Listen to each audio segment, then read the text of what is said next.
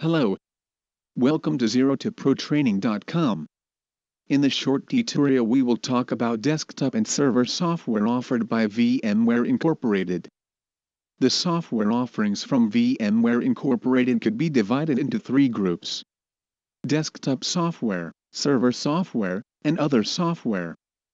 The desktop software includes VMware Workstation, VMware Fusion, and VMware Player.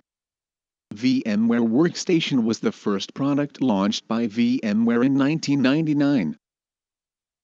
It allows users to run multiple instances of x86 or x86, 64-compatible operating systems on a single physical PC. VMware Fusion provides similar functionality for users of Intel Mac platform. It offers full compatibility with virtual machines created by other VMware products. VMware Player is offered as a freeware product for personal use. It is intended for users without a license to use VMware Workstation or VMware Fusion. While initially not able to create virtual machines, this limitation was removed in version 3.0.1. This server software includes VMware ESX, VMware ESXi, and VMware Server. All of these software are virtualization products designed for servers.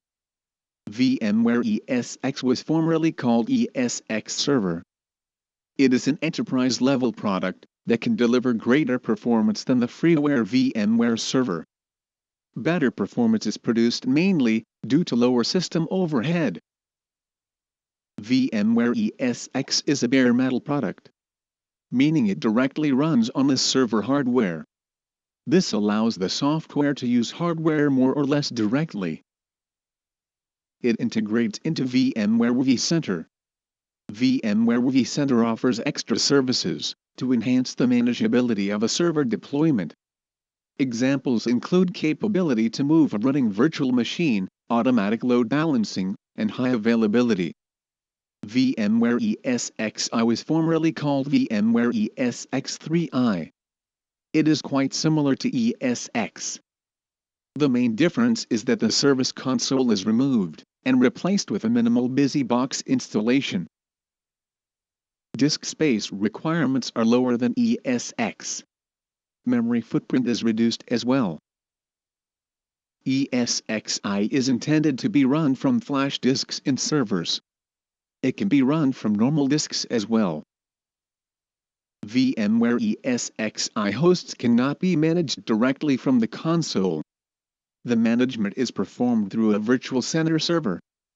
VMware decided to give ESXi away for free in July 2008. VMware Server was formerly called GSX Server. It is also offered as freeware for non-commercial use. It is also possible to create virtual machines with it. It is a hosted application, meaning it runs on top of an existing Linux or Windows operating system. We will discuss other products from VMware in another session.